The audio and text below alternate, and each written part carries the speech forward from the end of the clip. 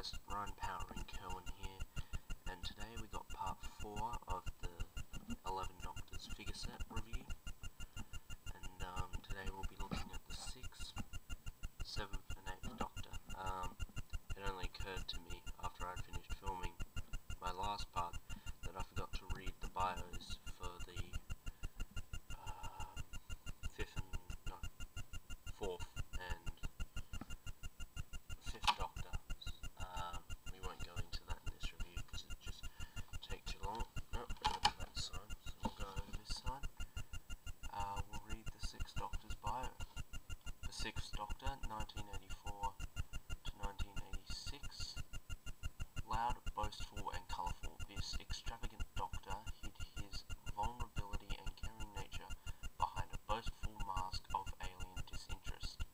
After once again being put on trial by the Time Lords, the Doctor's TARDIS was shot out of the skies by his old enemy the Rani, and the subsequent crash triggered a regeneration. This is the only figure in the set to not include an accessory.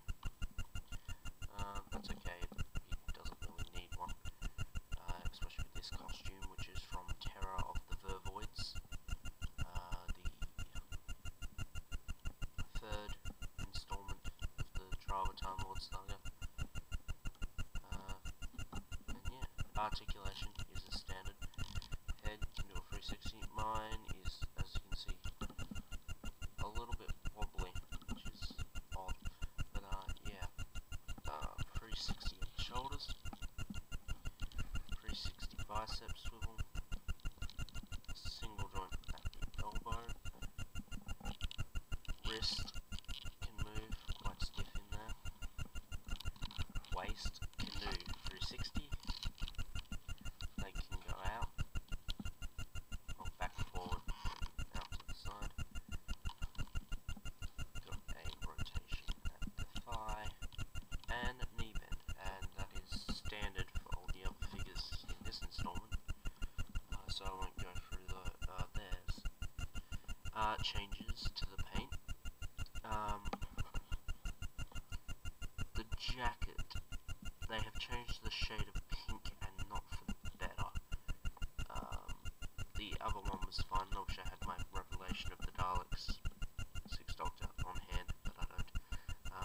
But the pink on all the other 6 Doctors is a lot more brighter compared to this dull pink that almost blends in with the red, and it's really not good.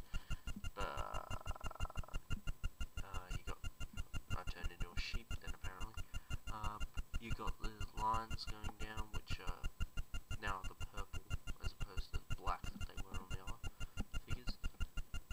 But overall, it's still a good paint.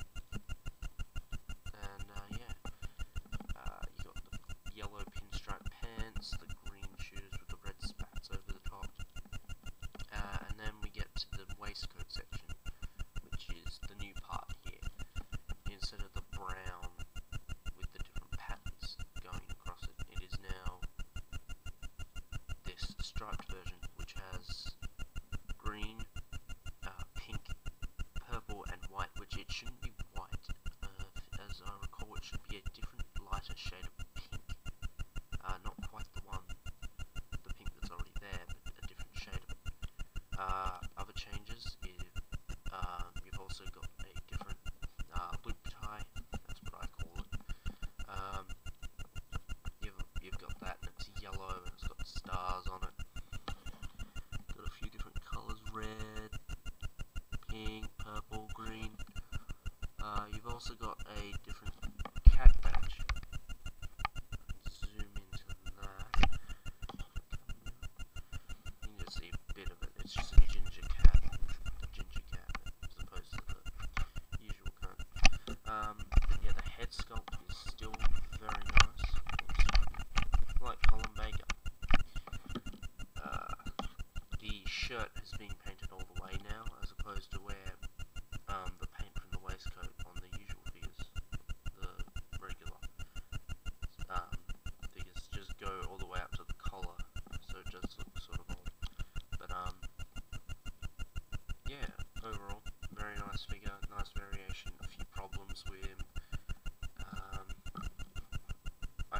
out of the set, he's probably the hardest to stand. I don't know, I have a hard time standing him. He always seems to fall over. Him and Troughton are the worst to stand. Anyway, next we'll bring in the 7th Doctor, Sylvester McCoy, and we'll read his bio, see how I remembered. Okay, the 7th Doctor, 1987 to 1996. Well, he reprised the role in 96. But, oh god, the first word. Mercurial? Anyway, and highly morale. This Doctor would often despair at the cruelty and wastefulness he encountered across the galaxies. On a trip to America in 1999, he was accidentally gunned down by a street gang and taken to hospital, where the procedures taken to try and save him did the reverse, and he seemingly died, only to regenerate within the hospital's morgue. Of course, in the TV movie. This is his costume from Series 26, the Superior season. Articulation's all the same as the 6th Doctor. He does have a accessory, not a sonic screwdriver this time, as it was destroyed in The Visitation, Peter Davison's 4th story? I could be wrong about that, don't quote me on that. But you have his umbrella here with the red question mark handle, red tip, and the black umbrella section, I guess, the main section. It can fit into his hand like so. So you can have him walking. That does fit in both hands. Alright, let's go to detail. Head sculpt, very nice. The solemn face, I do wish that they would do the hatted version with the solemn face. You got his brown jacket as opposed to the beige that he wore in 24 and 26.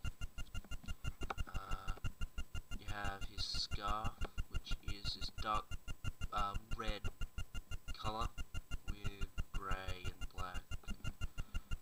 I think blue in there as well. You got the question marks, and to all of those who watch Batman Marches videos, you'll know that the question marks have the wrong amount of rows. It should be 6 as opposed to the 7, and also the chain should be silver. But yeah, white shirt, looking very nice. The tie is red, gold, blue. Yeah, you got his handkerchief, scarf thing hanging out of his pocket, red. Got some nice detailing in there.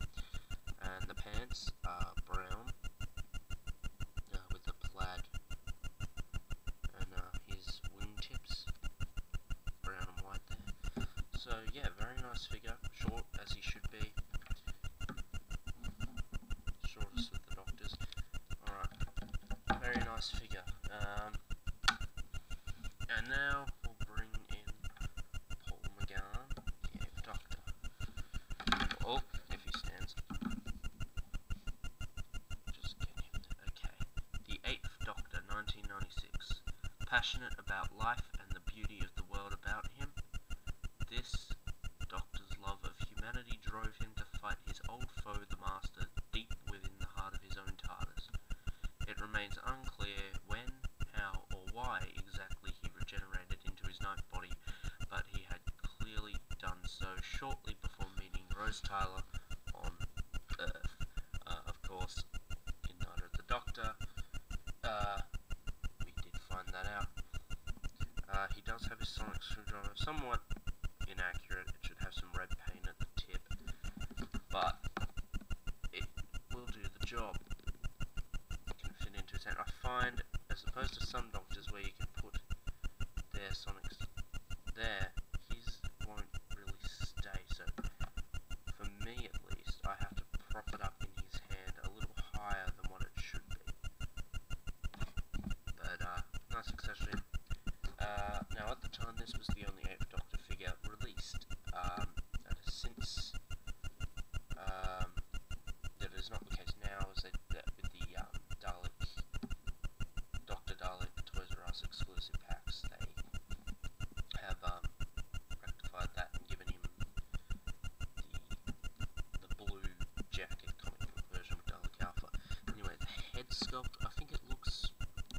sort of like McGahn. It's not spot on to him, but you got the long hair, which is of course a wig. The green jacket, which there's massive debate over what that colour jacket was, and it was green.